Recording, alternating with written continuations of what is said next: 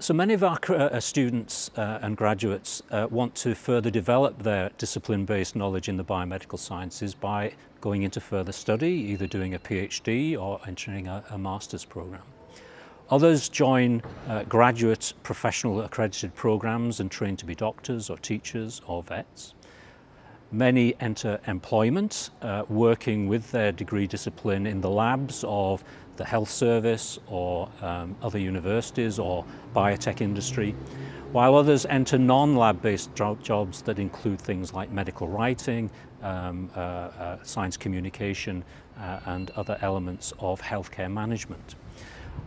Ultimately, I think it's important to recognize that the skills that are developed during the biomedical sciences program, skills like critical thinking and analysis, problem solving, communication, are all skills that are equally applicable to a wide range of non-scientific careers, and many of our students enter those careers and progress in those as well.